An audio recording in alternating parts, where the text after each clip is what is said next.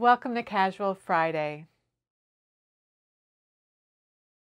I have 4 things I want to cover today. One is I released a new pattern today, Mock Me Gently, which I will tell you about in a minute. I have some works in progress. I want to do the final tour of my knitting library today, which is a little bit of a mishmash. And I want to talk about gift knitting and surprises. I feel like I've talked about this a couple of times in the past this time of year, because this is the time of year when we tend to do gift knitting. Last week I talked about who is knit worthy, and so this week I want to talk a little bit about planning for surprise gifts and how to go about knitting for somebody the first time around. So let's get started. Sometime in, I believe it was in October, I showed you some hats that I knit a few weeks ago, or a few years ago. I designed them in the spring of 2017. They're these 2 hats. They're similar but slightly different. They both are made using mock cables. So it's not real cables. You aren't reordering stitches. You're not using a cable needle. They're done using a combination of increases and decreases, and they create the illusion of cables without actually being a cable. And what's nice about them is that you use the same stitch count that you would use if you were knitting something in stockinette. So you can use that reference. You can think about, well, if I was going to knit a hat in stockinette, how many stitches would I need? That's how many I would need if I'm going to do mock cables. Now, because there are columns of purls, the fabric does want to pull in a little bit when it's resting, but otherwise it has the same stretch that stockinette has. So there are 2 main versions of the pattern. This one has yarn overs, or open yarn overs that are created, and that is really typical of mock cables, that they're done using yarn overs and decreases. And there's 2 basic kinds of mock cables being used. We have these little mini mock cables at the bottom that are very commonly used in Japanese knitting patterns, and then we have these mock cables in the main body of the hat that are mirrored. So this is a fairly large repeat. It takes 20 stitches to create the whole repeat. And that means that for an adult hat, that's 100 stitches. You can use worsted weight yarn, but it's really difficult to size up and down by 20 stitches. So what I did was that I created 5 different sizes. Each size uses a different yarn weight and needle size. So you can use the exact same set of instructions, but if you choose to use fingering weight, you get an infant size hat. If you use sport weight, you get a hat that's good for a baby that's really toddler size, like 12 months to 18 or 24 months. Then you have a child size using DK weight and an adult size using worsted weight, which is what these are. And then if you have a large adult head, you can use Aran weight yarn. So this one, as I showed you, has yarn over increases. This is the same hat, but with some different, instead of having the yarn overs create eyelets, they're closed. And so when you work them on the following round, you're going to work them so that they twist. And they essentially create a make one increase, but they lean in different directions depending on how you create the increases. And then again at the bottom in the ribbing, we have these little mock cables that are slightly different from the ones that you see typically in the Japanese stitch dictionaries and in their knitting patterns. So they have these 2 different versions of the hat, and then there's an additional, what I call futzy option for how you work the ribbing that allows you, while the big cables are mirrored in the body, these little cables are not mirrored, and that's going to bug some people. In this particular version with the closed yarn overs, the way that the mock cable looks like it's leaning is a little bit more obvious, and so you might really want a mirrored cable. It's kind of a futzy move, so I do include it, but it isn't just in the standard hat pattern. So there's kind of, if you're not very adventurous, you could start out with just the open yarn overs because it's a simpler, all of the increases are yarn overs. It'd be a little bit easier. And then you could work your way up to try more of a challenge if you wanted to later. The instructions, you can choose between fully written instructions, or if you like charts, there are charted instructions. So regardless of which version you use and whether you prefer written or charted instructions, there's an option for you. The crown of the hat maintains the stitch pattern even as you're decreasing. And there are specific instructions in the pattern for how you can modify the length of the crown so that you get the actual length that you want in the hat. There's a standard length listed in the pattern. You can go by that, but you may have a different row gauge than another knitter would have. And so there are instructions for before you start working the crown, how you can determine if you want to add a few rows or eliminate a few rows or just knit it exactly as it's written. It's all spelled out for you in the pattern. So because there's so many different combinations of yarn weights and versions, I had a lot of test knitters. I think I had 8 or 10 test knitters, and then I also had the pattern tech edited. So if you're interested in this mock cable pattern, mock cable hat, here's the little infant version of it. Same hat, just with a thinner yarn weight and smaller needles. The link to the pattern Ravelry is down in the video description. So this past week, I went to Michigan to visit my family. And as I typically do when I'm sitting at the gate or sitting on the airplane, I started a sock project. I always take sock yarn with me, and I also look up the nearest yarn shop in case I have a yarn emergency. I packed a lot of yarn with me, partly because I was going to be seeing family and I thought I might offer to make socks for them. They might want to pick some yarn out. But I ended up needing to go to a yarn shop, a local yarn shop, while I was there. So this is the sock that I started on the plane. This is using Barocco socks. I'll put the color number down in the video description. I don't remember what the color number is.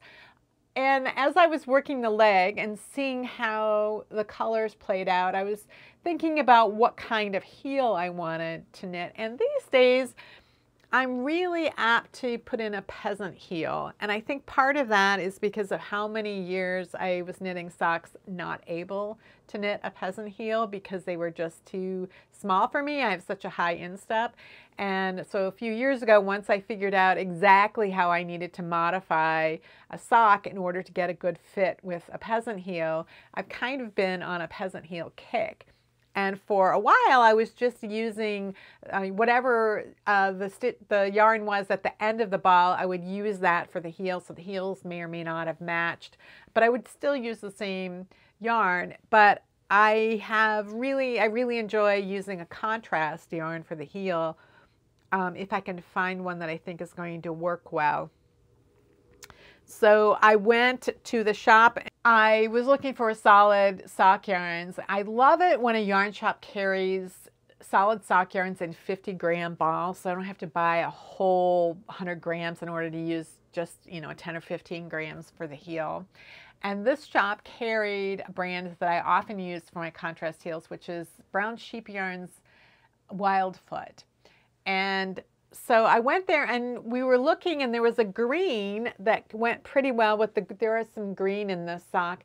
But I looked at it, I'm like, oh, but I have that exact green at home, and I didn't really want to buy another skein of the same green, but I needed something now.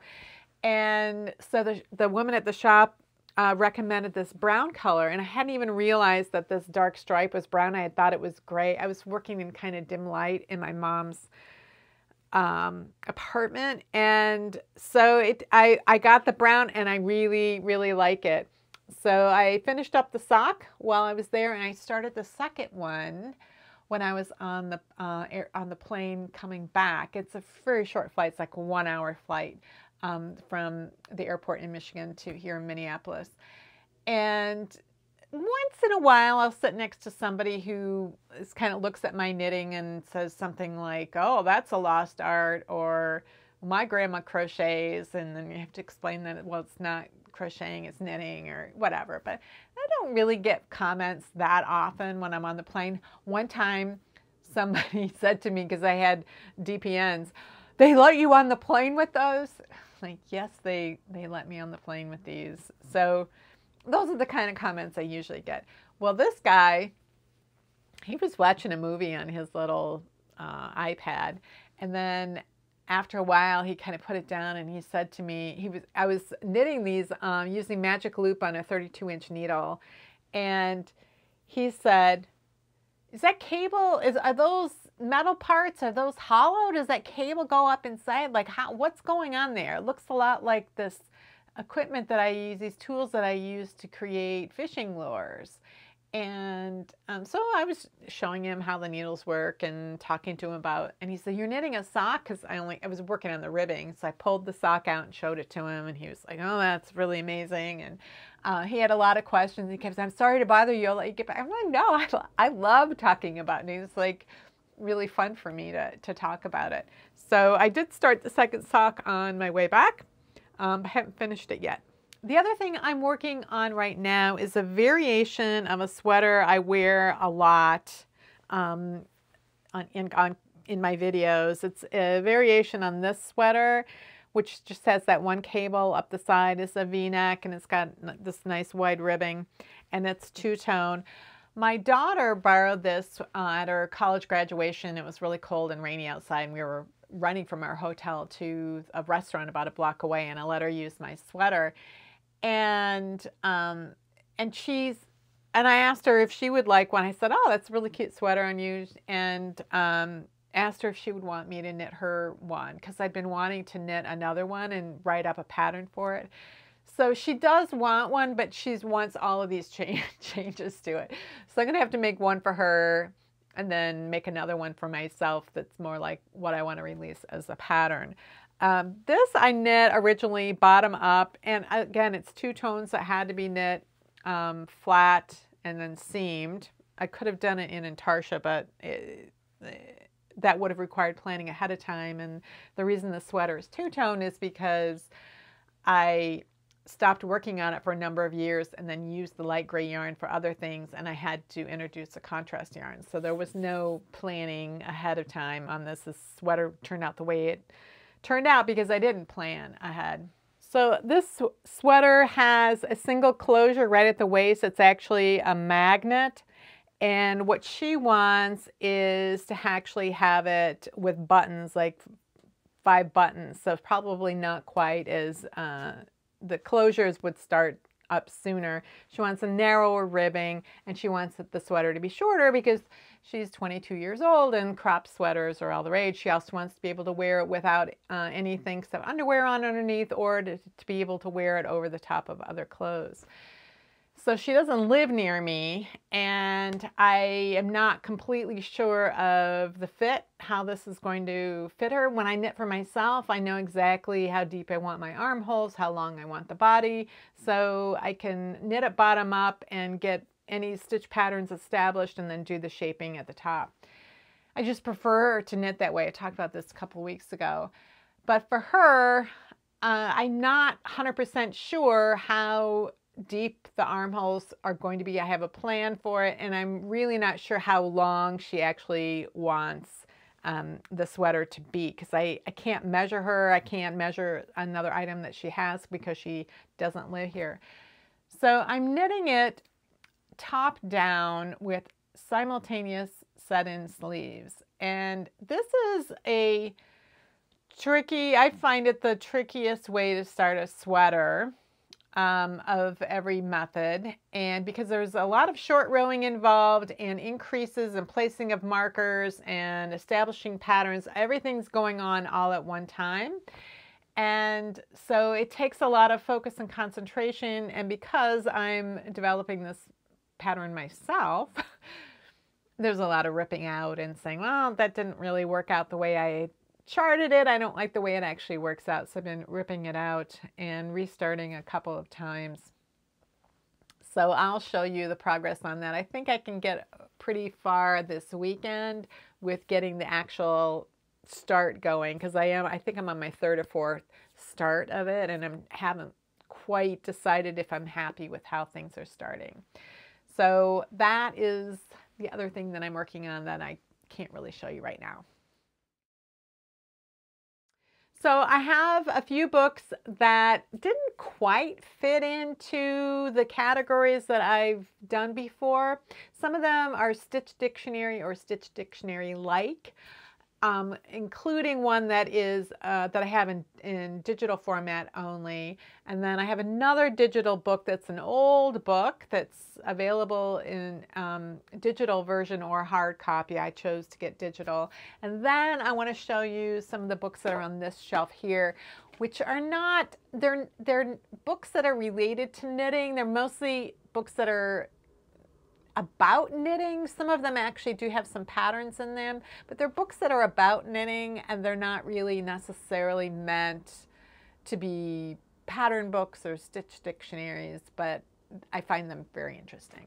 I did a bunch of videos this fall, technique videos related to cables and related to chart reading, reading charts, and so some of that was reading cable charts. And somebody had asked me about doing a video on Japanese stitch charts, which are kind of a different beast. In Japan, they have absolutely standardized their charting, and their knitting patterns are a chart.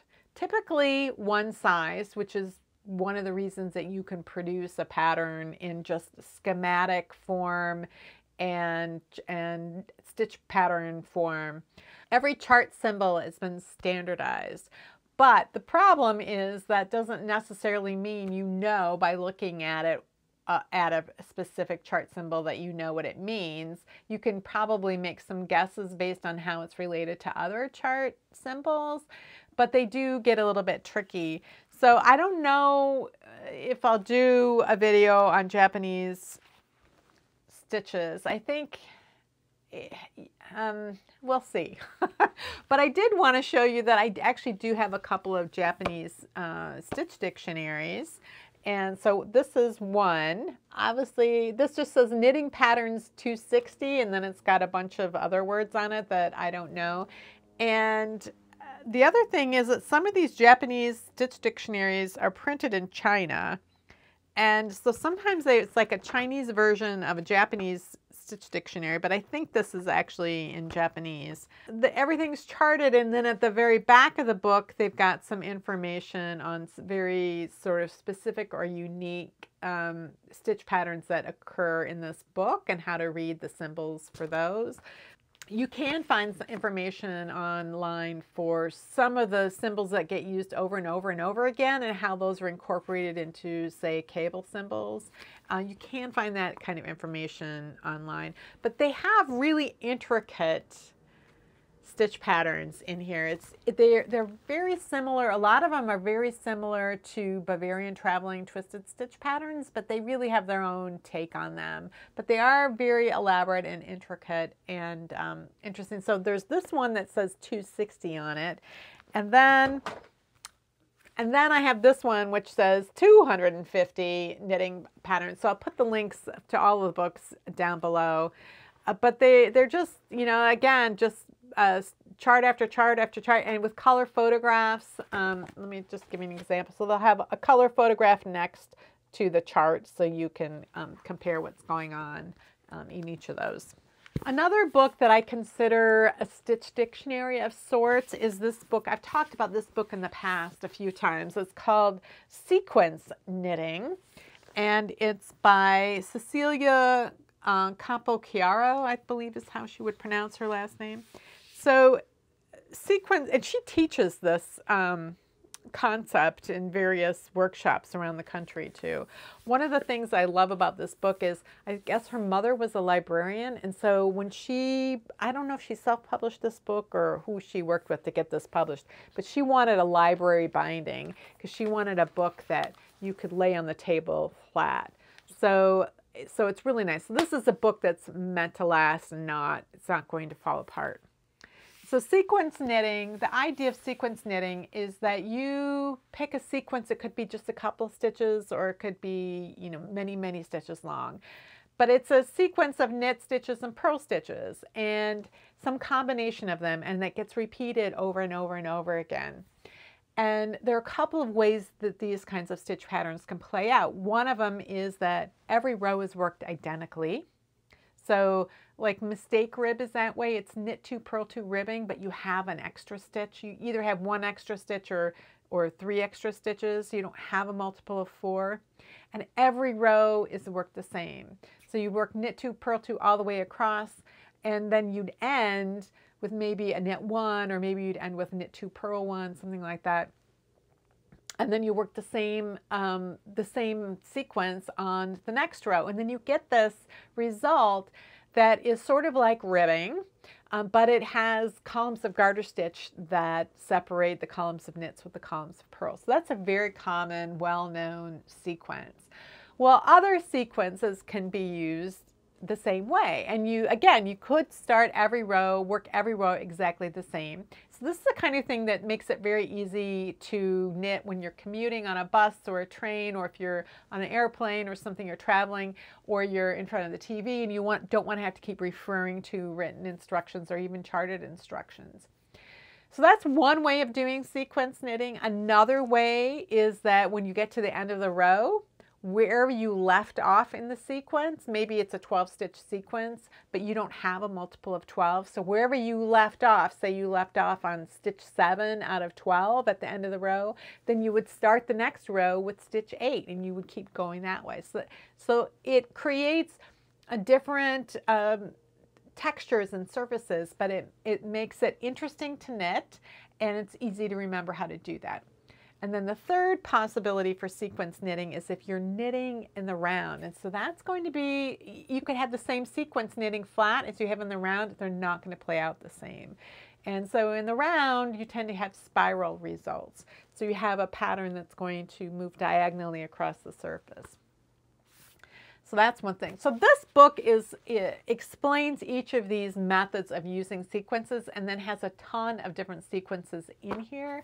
So if you are the kind of knitter who doesn't like to have to really think much when you're knitting, this gives you a lot of ideas and allows you to see how those ideas will play out.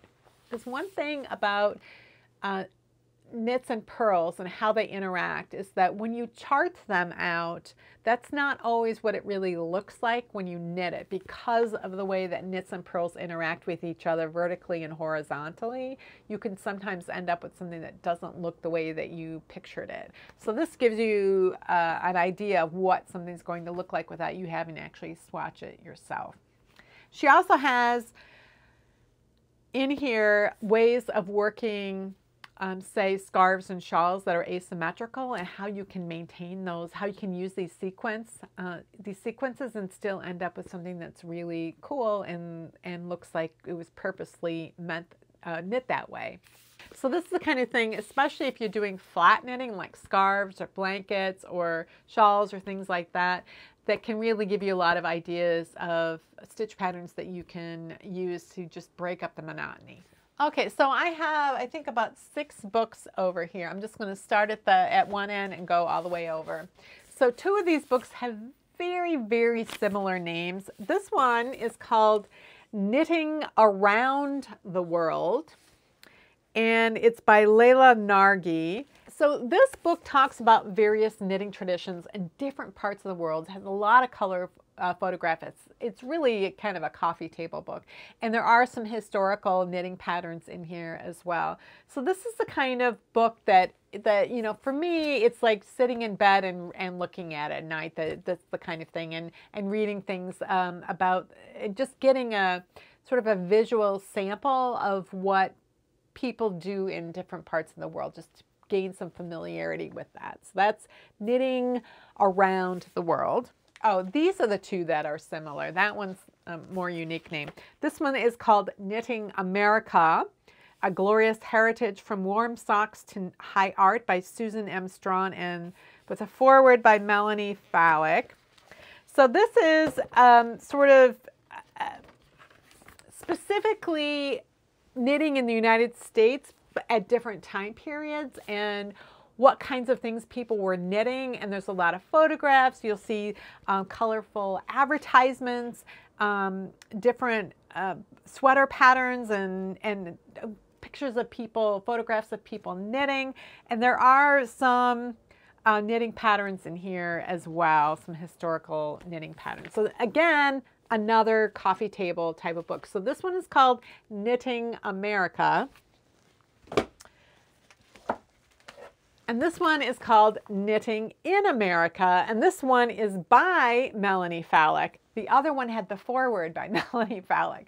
So this is Knitting in America. And what this one is about, it's really profiles of several dozen designers and producers, just about what knitting is like in America, more in the modern age. The other one was more of a historical perspective with vintage patterns and photos in there.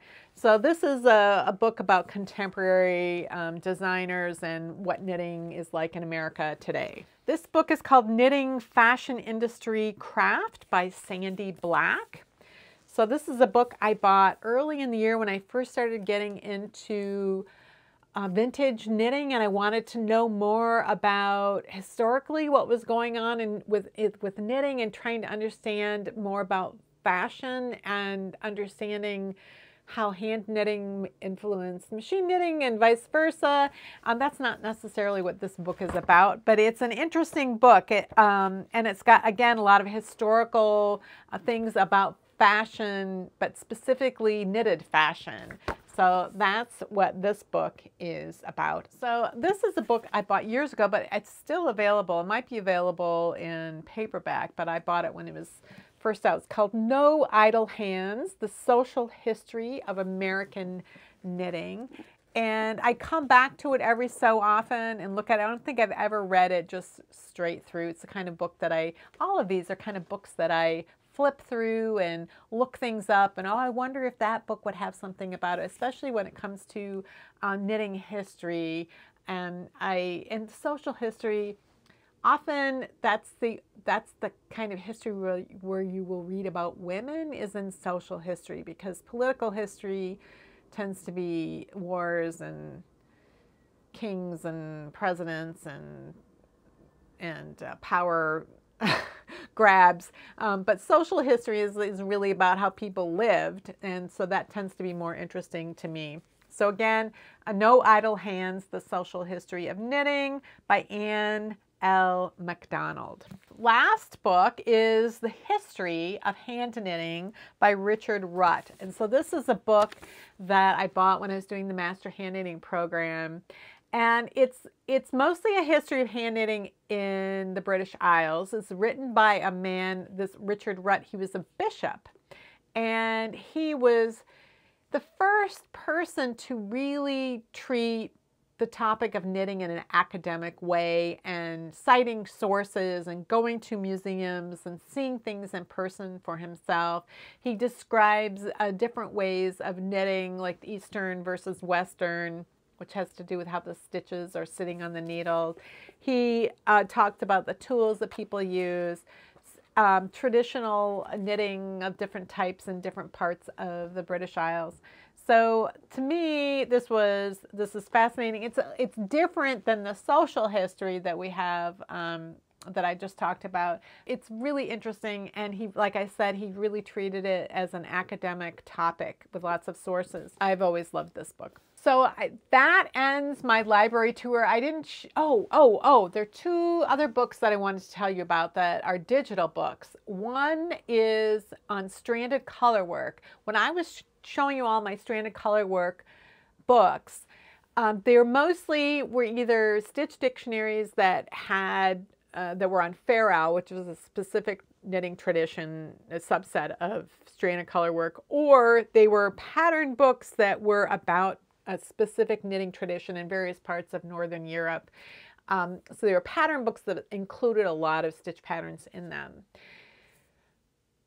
So those were all traditional. There is a book called Alternates that is produced by Interweave Knits, and it's really contemporary stranded color work stitch patterns. It's really interesting. I used it, I think it was last year. I did an article for Interweave, one of their magazines, and it was on stranded color work. And they sent me a digital copy of this book for me to pick stitch patterns from. And I loved it. I have used that book several times, but I don't always remember that I have it because it's not physically on my shelves. I have to remember it and go get it off my computer. So it has all kinds of interesting categories of things, like it could be animals or it could be just geometric things, but they're really different and they're not what you're going to find in traditional stranded color work books. So that one, I really do feel like if you really are into stranded color work, but you want more contemporary stitch patterns, that would be a good book to have. And then the final book that I have, and again, I have it in digital format, it's Mary Thomas's knitting book, and it was published back in the 1930s. You can get it in hard copy format, or you can get it in a digital format. It has little drawings and illustrations that by today's standards are going to be considered politically incorrect and sometimes just downright racist. But the information in the book is worth seeing from a historical perspective, like what was actually in a knitting techniques book.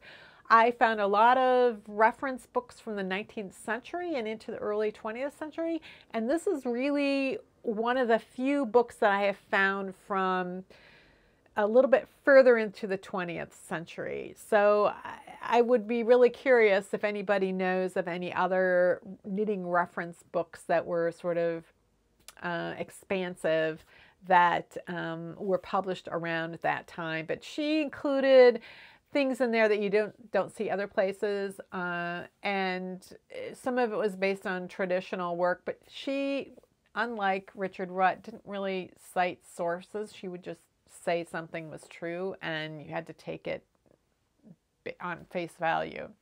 But it is an interesting book, but just be cautioned that it is the product of its time. So last week I was talking about who is knit-worthy, at least in my world, and always keeping in mind what's important to me. I'm always talking about keeping the joy in knitting. So it's really important that I enjoy what I'm knitting and that I want to knit for another person.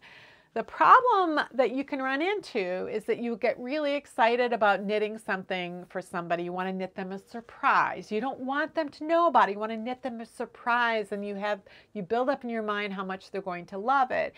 And maybe they will love it. Maybe they'll love that you spent all that time and effort and they love the color, but it doesn't fit because you didn't have a chance to measure them, because you had to make some assumptions about how things were going to fit.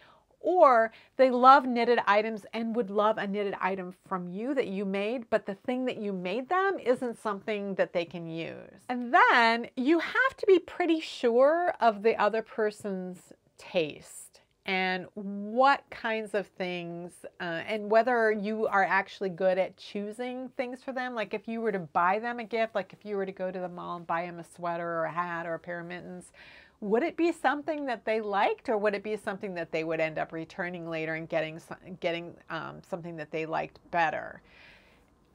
So those are the things that I think about. Knitting takes so much time and effort, and you want to produce something for somebody that they will love and that they will want to wear.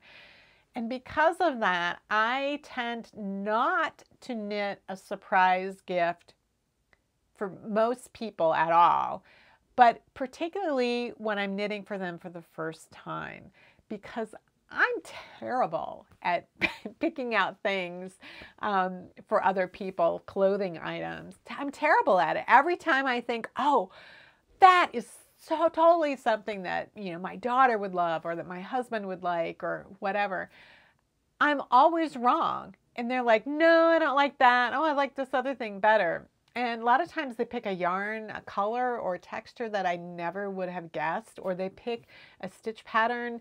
You know, I'm looking at stitch patterns that I want to knit, and often those are not the stitch patterns that people want to wear. So you kind of have to go through things with them. For my husband, he's very particular, and the thing that I knit for him is hats. I've knit him a couple pairs of socks. I've knit him a couple of sweaters. And now that I've knit him a hat nearly every year for the past, I don't know, 6 or 7 years, I can guess pretty well now what he is likely to want. But he also has his own Ravelry account, and so he will go through and look for things that he likes, and then he might suggest something to me. Then I'm more than happy to knit him what he wants, and I kind of have an idea of what colors he's going to want in his hat, and if I'm at the yarn shop, I might take some pictures, send them to him, say, do you like this or that? Or if I'm looking through my stash, I'll say, well, this is what I have on hand. Do any of these appeal to you? If not, I'll go out and look for something. So I have found that I need to be really careful about what I knit for other people because I don't guess well. I mentioned, I think it was last week, that there was a year where I gave little gift certificates to all my writing friends, and most of them did not pick the thing that I thought they would want, which was socks. A few of them did, but most of them picked something that wasn't socks, and they didn't necessarily pick a color that I would have imagined that they would want either. So I did knit them the things that they wanted with some guidance from them. I didn't have them come to the yarn shop with me and pick out the yarns, but you know, based on some guidance, based on the kinds of colors that they wanted and knowing what I've seen them point to before in the past that they really liked, that really helped me figure out what to knit for them. So one of the things that I do when I'm in a gathering of friends or family and I haven't knit for them before, and I'm thinking that I might like to knit for them before, and I've asked them if they are interested in having me knit something, and we've have a discussion. Typically when I knit for other people, I'm knitting them an accessory of some point. And so I will trace their foot and take the relevant measurements. I have a video on how to measure for socks. I've got another one on how to measure for a hat and how to measure for mittens. I've got all of those. I'll put them up there. And so what I do is I have a piece of paper. On one side of the paper, I trace their foot and then take the circumference measurements that I need. And then on the other half of the other side of the paper, I trace their hand and any circumference, relevant circumference information. And then I measure their head. I measure their head just above their ears all the way around. And then I ask them where they like their hat to come down on their head.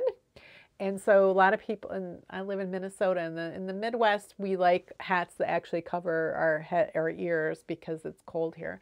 So they show me where they want it to come. I measure up over the top of their head, and then I ask them, do they like to have the ribbing folded back, so that I know that I need to knit additional ribbing as well. And so for that, I just draw a little bit of a head and I write the information on that sheet of paper. And I have a file folder full of all of this information that I keep in my shelf next to all of my books. And so if I'm going to knit for somebody, I just refer to that. So I don't rely on trying to guess somebody's foot size based on their shoe size, because that isn't, you might knit a sock they can wear, but it's probably not going to fit well. You might get lucky, but if I'm going to put that much time into something, I want it to fit well. I want them to like it. I want them to want to wear it. And so for me, it's not worth trying to surprise somebody with their very first knitted item and then have disappointment. For me, there's nothing worse than being really excited about giving somebody a gift that you've knitted for them, and to see the polite smile and thanks, and you can tell that they're disappointed, and then that disappoints you, or they're excited about it and they put it on, it doesn't fit them. So really, I just think it's better to surprise them with like a gift certificate for that knitted item, and then spend some time with them talking about what they might want and planning for it and getting their input. That is my approach. It may not be your approach. You may have perfect taste and understand exactly what somebody else is going to want and knit it to exactly the right size without having to measure them. If you can do that, then you have a superpower that I would really like to have, but I don't have that superpower. So, so that's my philosophy on gift knitting and surprises. So that's it for this week's Casual Friday. If you have any comments or questions about today's video or suggestions for videos you'd like to see in the future, you can leave those down in the comments below or join the discussion in my Ravelry group, Rocks. Thanks for watching, and I'll see you next week.